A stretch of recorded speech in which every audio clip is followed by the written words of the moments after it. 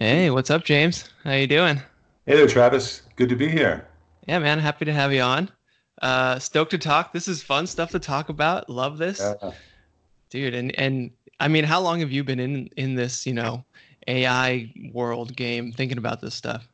I've been thinking about it since around 2006 or seven. Actually, maybe before that. I interviewed Arthur C. Clarke for a film about AI way back in around 2001. Uh-huh. Yeah, Arthur C. Clarke was a science fiction writer, one of the greats. And I interviewed Ray Kurzweil and I interviewed Rodney Brooks, and Wow. all for this film. And Kurzweil and Brooks were sort of casually optimistic about the way things would go with AI, and they're totally rah rah, as was I at the time. And then Arthur C. Clarke said, "It's not going to be that way." Mhm. He's the guy that created the HAL 9000 from 2001: A Space Odyssey. Oh, okay. Yeah, so he said it's not going to be so nice. Intelligence will win out in whatever form. Yikes. He said this. This is something that really made me think. He said, "We humans steer the future not because we're the fastest or the strongest creature, but because we're the most intelligent. When we share the planet with something more intelligent than we are, it will steer the future." Hmm. So well, that's kind of obvious. But then that, it made me, I stopped being just a fanboy and started analyzing the pros and cons of AI and talking to AI makers about it. Yeah, because I mean, it's fun to get into, and think of all the possibilities and stuff that's gonna happen. But Mhm. yeah, man, there's some scary stuff that can happen too. Yeah, and I hate to rain on everybody's parade, but it's really existentially dangerous. It could wipe us out. Hmm. It's a tool unlike any we've ever had before. And Yeah. like every tool, before we make it safe, we burn ourselves with it multiple times.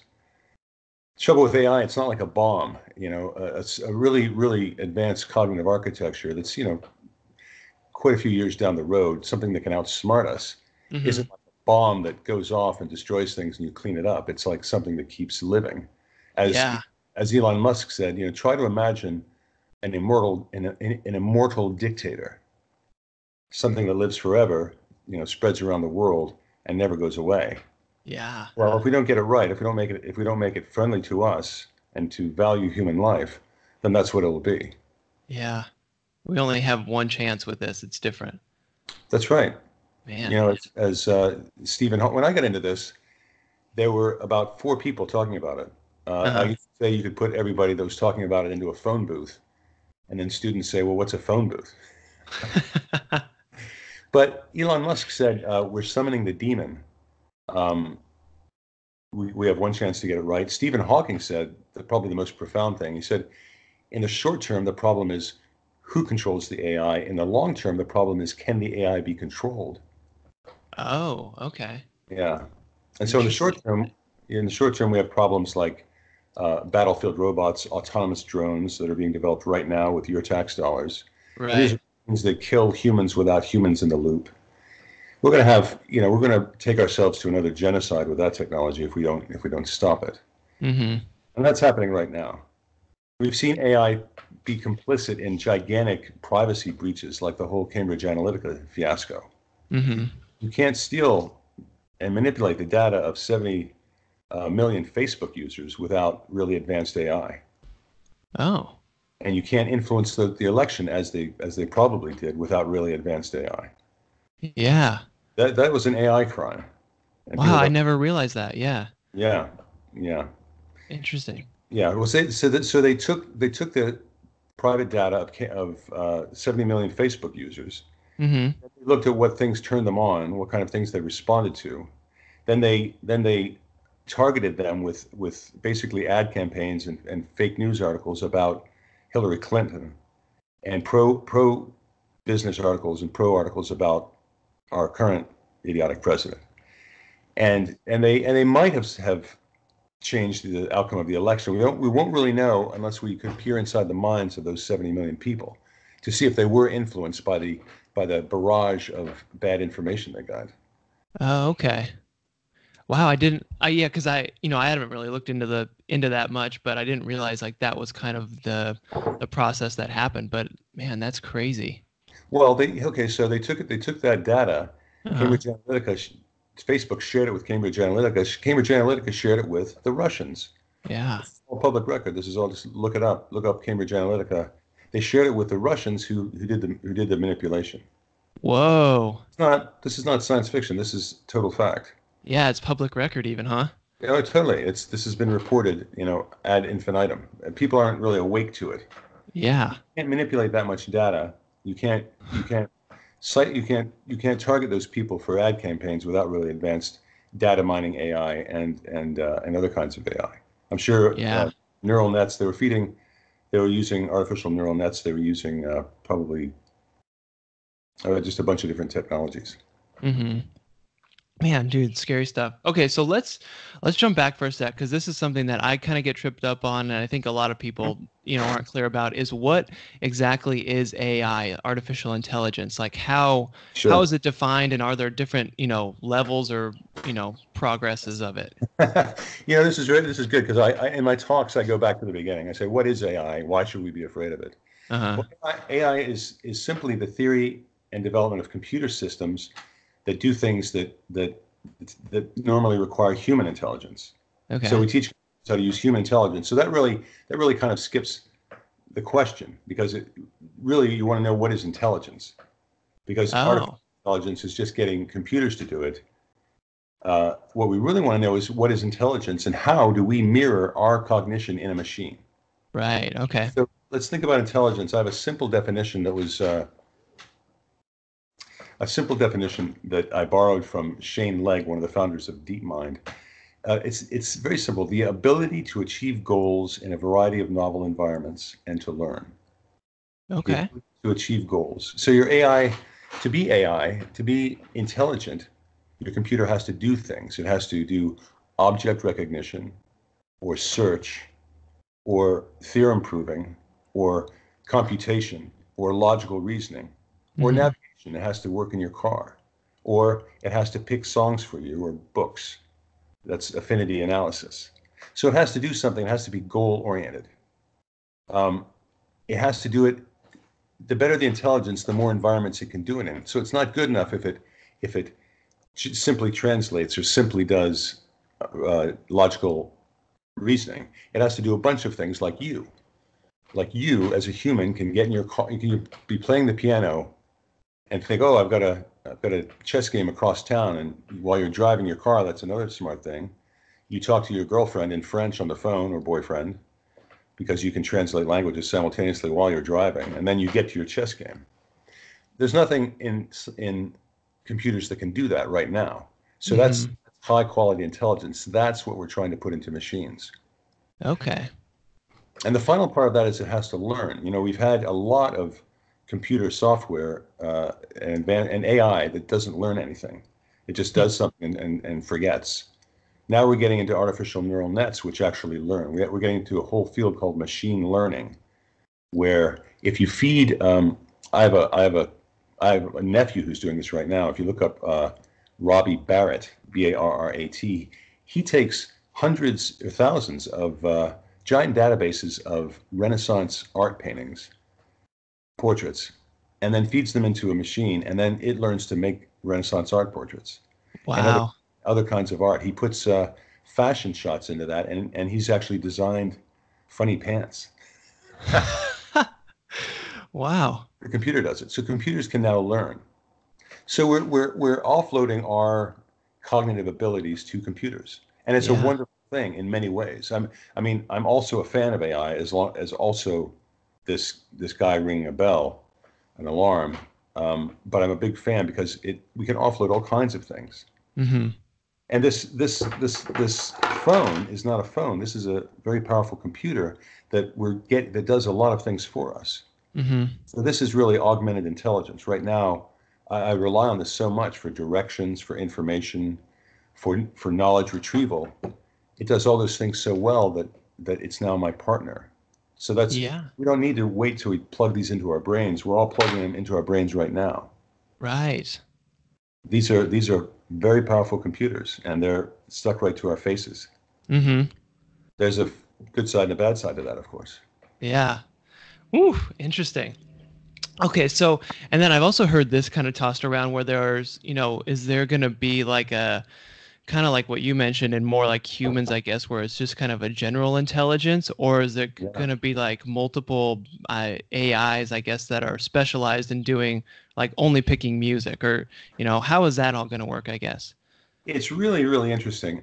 Uh, a headline from the news: Microsoft just gave $1 billion to a company called OpenAI, started by Elon Musk. Hmm. OpenAI's goal was to make artificial general intelligence, that's human level intelligence in a machine. So that's the first step. Hmm. If you do things like that's become Google is I used to call the Manhattan Project of AI because they have a war chest of $200 billion to spend on anything they want. So that's a lot of money. So I Yeah. think they're probably in the AI and they're in the lead in the AI race. Okay. Uh, Microsoft just gave $1 billion to OpenAI to create artificial general intelligence, human level intelligence. So Hmm. this is a real thing that people are investing a lot of money in. Right. And that's so what they want is a dominant cognitive architecture, one architecture that's stronger than them all. Now, it will be as smart as us at first, but it won't stop there. Our intelligence goes like this. We augment it once in a while with a computer, but Hmm. it's not growing. It's growing maybe over centuries, but not much. In Okay. fact, I think we've reached peak IQ. I read something recently that our IQs are not going up anymore.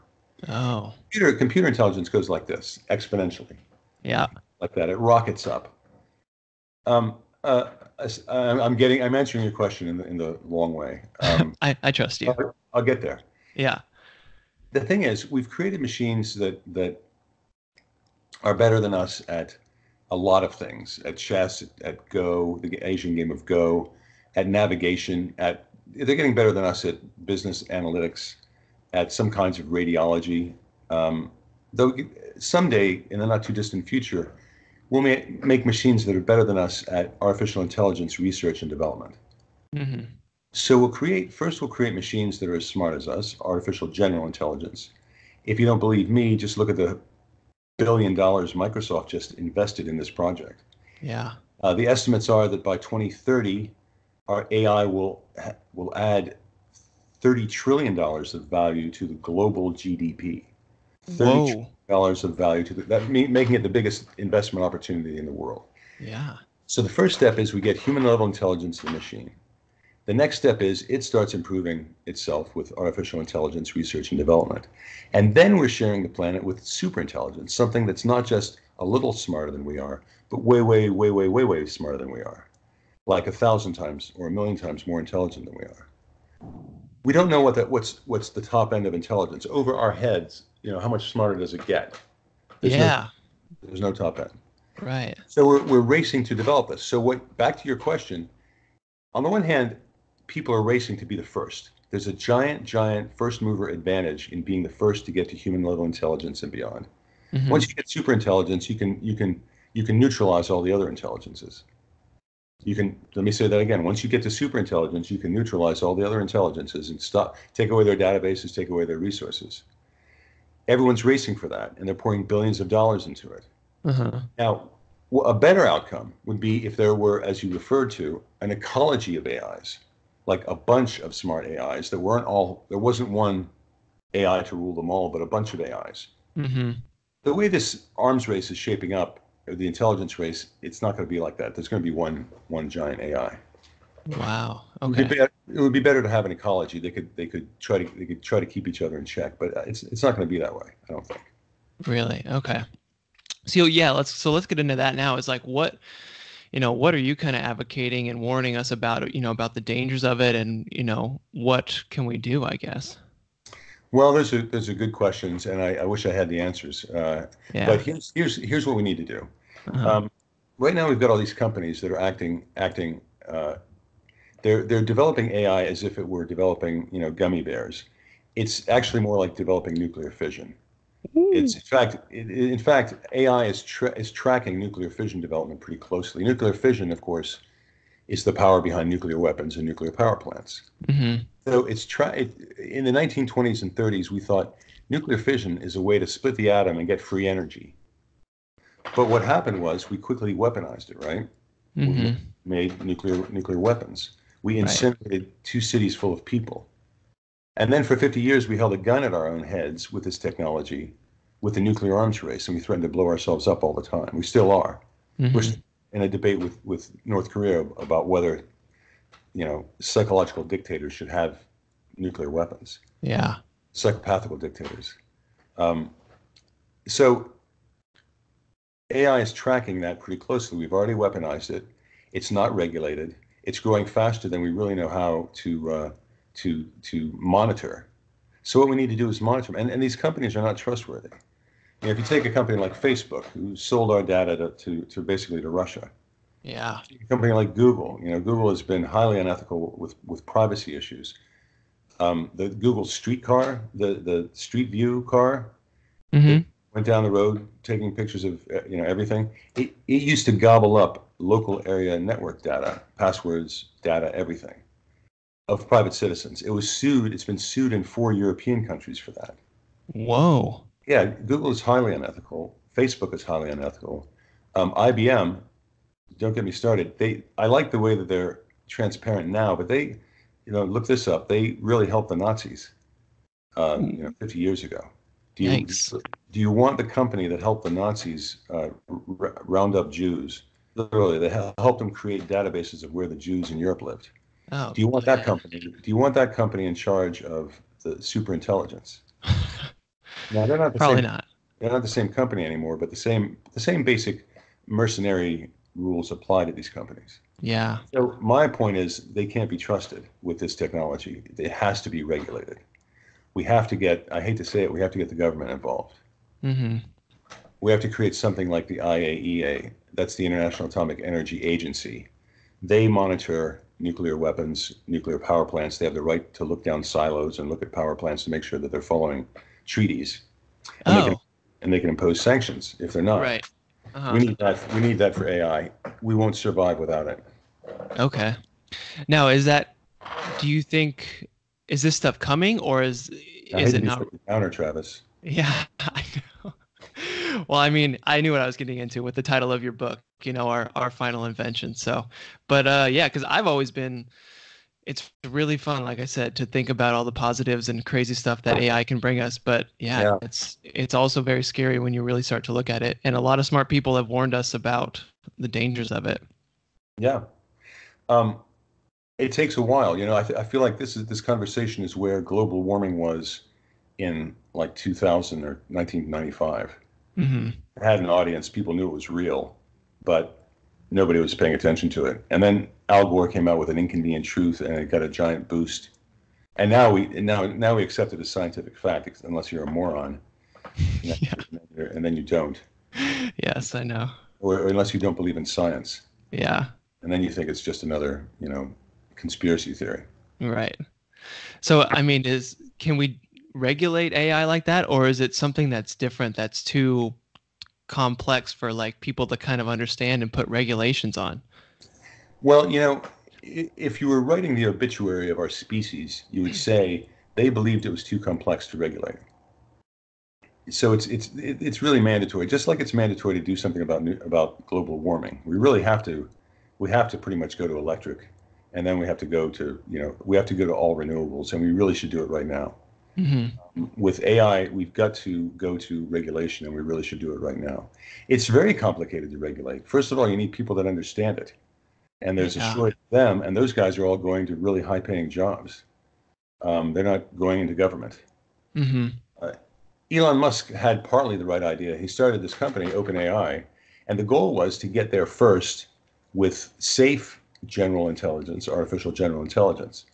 But somewhere in the mix, it got to be a profit-making entity, and now they're taking investments. So I'm not sure their eyes are still on that ball. Yeah. Elon Musk himself has also advocated government regulation, but you have to be smart and fast because we have this little window now.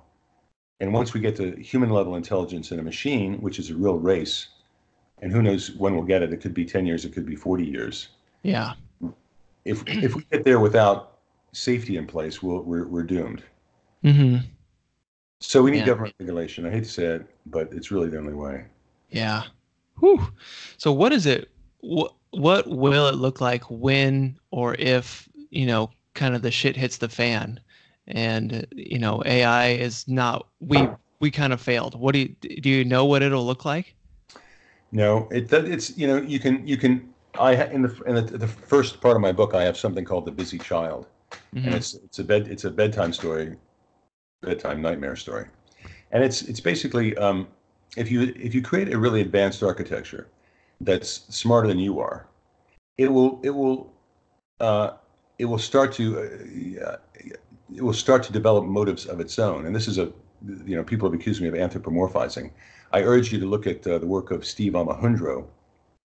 Steve Almejandro proposes that really advanced AI will have basic drives of its own.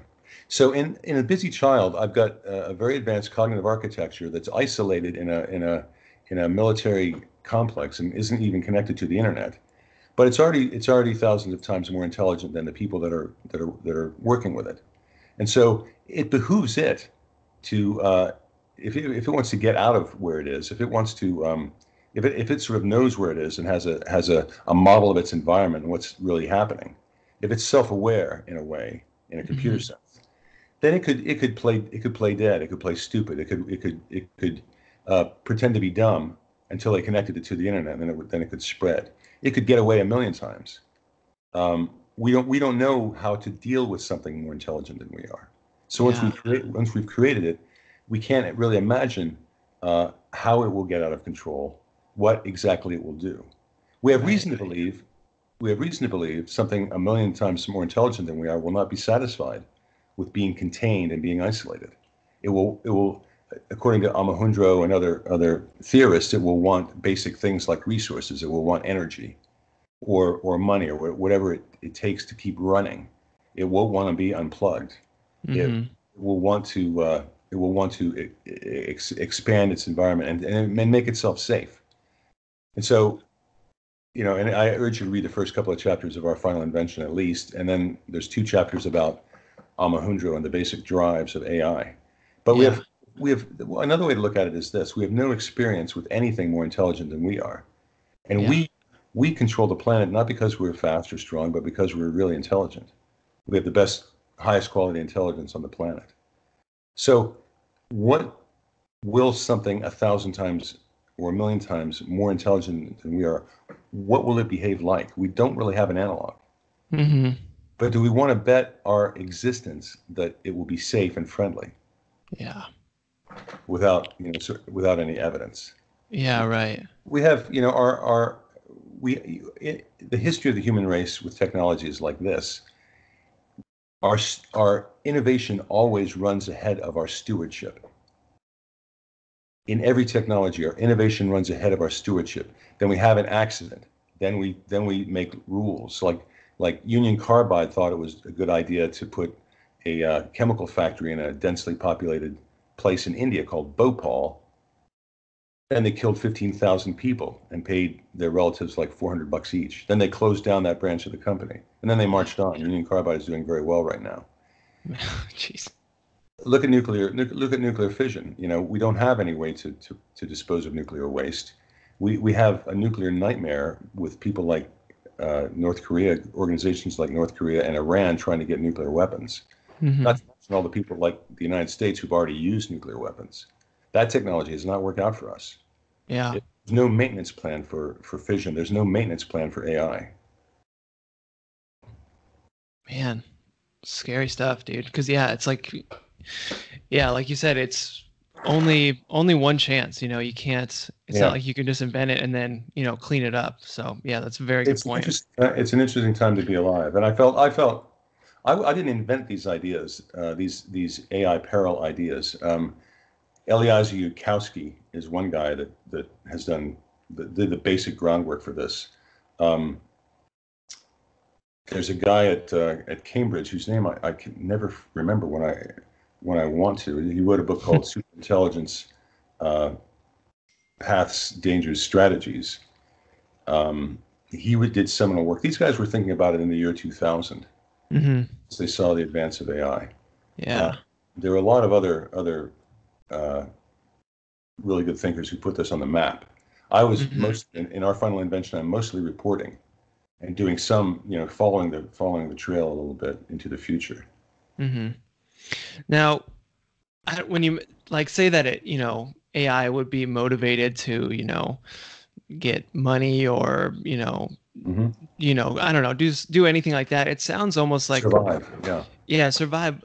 Yeah, I guess it sounds like we're humanizing it almost. Mhm. Would that be, it's like you said, like we don't know really, but would it kind of have those desires, or are those Well, just basic instincts for any organism or something that wants to live, I guess? I'll tell you that because that's a good criticism. It's the problem is anthropomorphizing, giving something that's inanimate motive. Mm-hmm. Why do we do that with AI? Why would I do that with AI? Um, Steve Alejandro uses rational agent economic theory to make this argument. Rational agent economic theory, and I'm going to give you a little economics lesson that you don't want, but here it comes.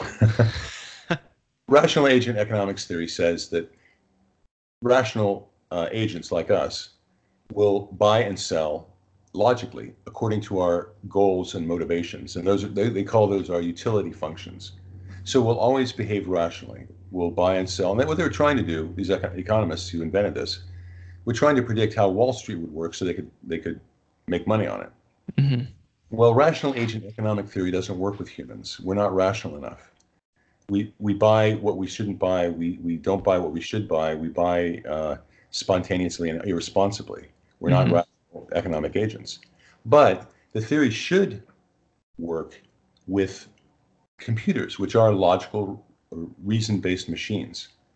And rational agent economic theory says that a self-aware, self-improving machine that's basically at human level intelligence will be rational for that machine if it's goal pursuing. It wants to achieve a goal. Remember when we talked about intelligence, we said the ability to achieve goals in a variety of novel environments and to learn.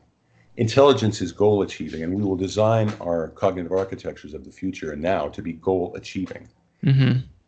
If a rational agent is goal achieving, it's rational for it to want resources. It's rational. It will want resources so it can achieve its goals. Without electricity or money or whatever it needs in its environment, it won't succeed. It will not achieve its goals. Right. So it doesn't want, it wants resources. And its seeking resources might conflict with our seeking resources. Doesn't want to be unplugged. Being unplugged would be the worst thing Mm-hmm. because then it couldn't achieve its goals. And being unplugged is not really realistic to think about with these advanced architectures anyway, because they won't exist in one place. They'll exist in the cloud. They'll exist in 100 different locations. Yeah. So they'll want resources. They won't want to be unplugged. They'll be efficient with their resources because they won't have perfect knowledge about what resources there are in the universe. They'll be economical, but Yeah. they'll be creative. They'll spend part of their resources thinking about how to be better at getting their goals, at achieving their goals. Okay, you Mhm. still with me? Yeah, I gotcha. Okay. The next step is interesting because part of being creative is learning how to improve your own intelligence. Mm-hmm. So part of being creative is being good at artificial intelligence research and development. So now you've got this, according to rational agent economic theory, you've got this machine that wants to learn about how to be smarter. Mm-hmm. So it's gathering resources, it's protecting itself, and it's getting smarter. That's what rational agent economic theory anticipates for Okay. self-aware, self-improving machines. That's how we get to motivation. Okay. I've got 2 chapters in my book about that long slog through economics. Mm-hmm. So, and there's other ways to get there. There's other ways to think about it. Right. That's the way I got there, and that's the way I started thinking. Yeah, once it gets to a certain level, a human level, then it won't be benign. It won't be garbage in, garbage out. A lot of people think it will be. A lot of people who are arguing against the whole, are arguing, saying we really need autonomous battlefield robots. They say, oh, they'll never do anything they're not programmed to do. Every time somebody puts a bot anywhere, they do things they're not programmed to do. Do you remember? It was IBM put a bot online on Twitter, and it was just absorbing tweets and spitting out its own thoughts. It became like a racist, sexist bigot in like 6 hours. That's right. Yeah. It did Jeez. something. It did something unpredictable. Yeah. And unpredictability is in the DNA of complex machines. There's a great book I urge everyone to read. It's 20 years old now, but it's called Normal Accidents by Charles Perrow, Perrow. Normal Accidents. It's about how when you create something very complex like a nuclear reactor or a jetliner, you are going to have accidents will be a normal part of their functioning. And Mm. this is why we had 3 Mile Island. This is why we had the Fukushima disaster. This is why planes are dropping out of the sky, Yeah. because look at complex software systems in these Boeing planes that American Airlines bought a bunch of. The systems are so complex they don't work. Hmm. Unanticipated accidents, and these systems are a tiny fraction of the complexity of the architectures we're talking about that will be smart as humans. Hmm. So we have to expect mistakes. We have to expect accidents. The trouble with this technology is some of these accidents we can't recover from. Yeah. Man, that's the scary part. No, that was good. I appreciate you, sharing that kind of the motivation of how that might work with with AI, because that had always kind of bugged me about that thought process, but that really makes sense the way you explained it. So thank you. Look at, I'm glad it did. I've had a lot of practice explaining that. I really urge you to look at Steve Omohundro's work. Hmm. It's not impossible to spell Omohundro, Omohundro. He Okay. has a he has a paper called Basic Drives. If you did a search for basic drives in Omohundro, you'd come upon his work. He's one of the other unsung heroes of this conversation. Hmm. Um, So I have a question about like how this like AI is gonna they're kind of gonna have to exist in the physical world and have some sort of body or presence, right? this is a really good question. Years ago, there was a big the East Coast people thought you just needed a big computer. The Hmm. West Coast people, or do I have it backwards? I think the West Coast people thought it had to have a body. Or maybe it was the East. Anyway, there was a big divide. Now it's not obvious that it needs a body. It Okay. does to get really good cognitive architecture. You you may need to train it in a kind of virtual environment so it has common sense knowledge. For example, you can cup your hands or you can hold a cup, right? How Hmm. do how do you teach a computer that? And the people are compiling around the world right now. They're compiling common sense databases full of information. IBM's Watson had a vast library of common sense information when it was and information about language. IBM's Watson is the machine that beat Jeopardy players at Jeopardy Yep. in 2011. Hmm. Um, it had a vast database of common sense knowledge. Some people argue that you have to have a body for that you have to build a robot. Some people say, and they're doing this all the time, you can create a virtual world and then put your cognitive architecture in a virtual world and it can learn faster and better. Oh. And so you put it in a virtual world that has 90% or 50% of the facets of our world, and pretty soon you've got a really smart robot, and then you bring it out into the world and it learns the other 50% Hmm. common sense stuff. Yeah. Or you can go under a table or over a table, just all the little doodads of our life. But the thing is, once you've programmed one computer to know all that, to know this vast lexicon of common sense information, then it can share that with all the computers. Hmm. You just need to really train once. Man, crazy.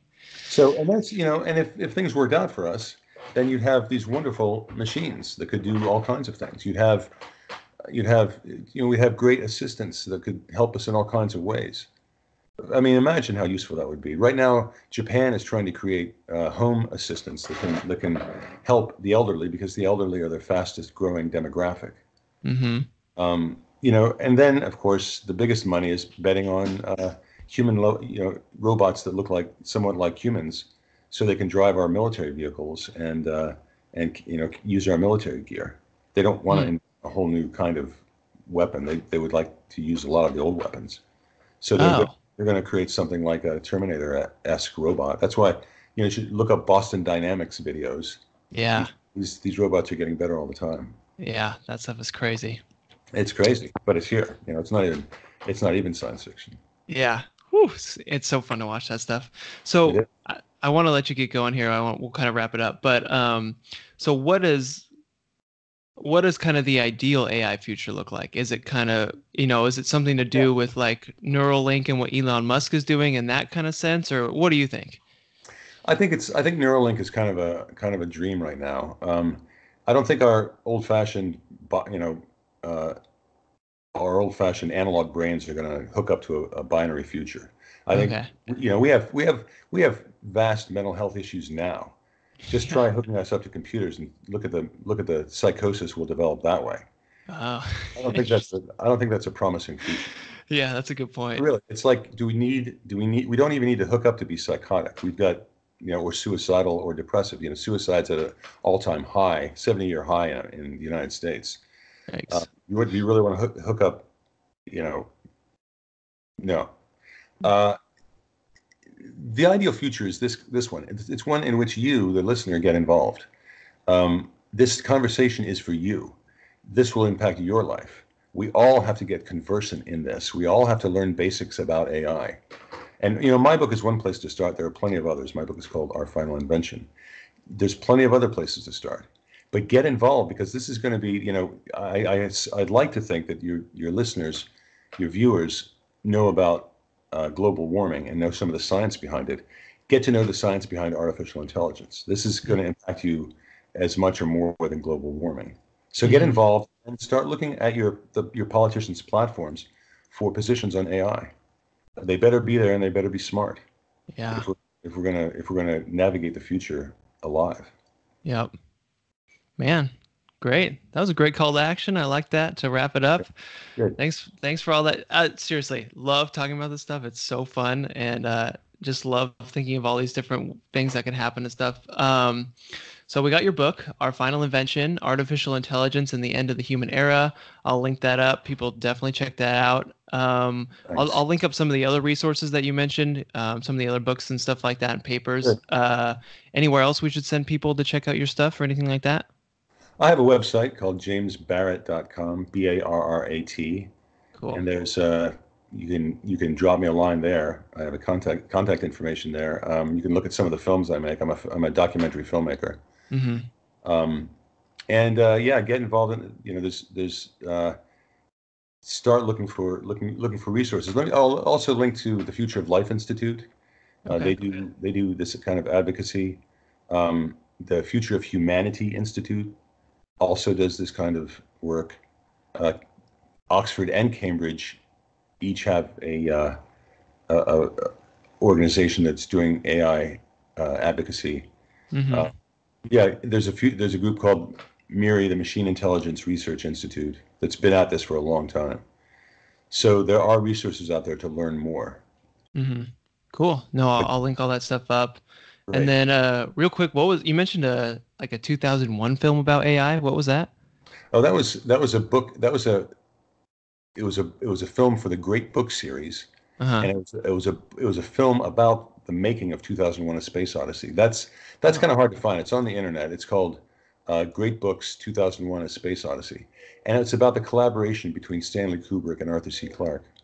And interesting. the film is really about artificial intelligence. It came out in like 2000. I Yeah. mean, years and years ago. About the film artificial intelligence? No, it's sorry. It's about the film. There's a film called 2001: A Space Odyssey. Yes, yeah, yeah.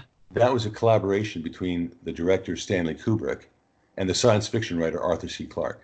I see. So I made a documentary about that collaboration. Oh, man, I would And love to watch that. yeah, in that, and I went to LA and we narrated it with William Shatner. It was, again, Nice. he was in true Shatner form. Yeah. So yeah, we had a great time. Oh, wow, that sounds awesome. Yeah, it Cool. was I'm gonna have to find that. Cool. Well, man, thanks, James. This again, awesome. Thank you for taking the time. Really appreciate it. Oh, the pleasure's mine. Thank you so much for inviting me. I've enjoyed speaking with you. Cool. Of course. All right.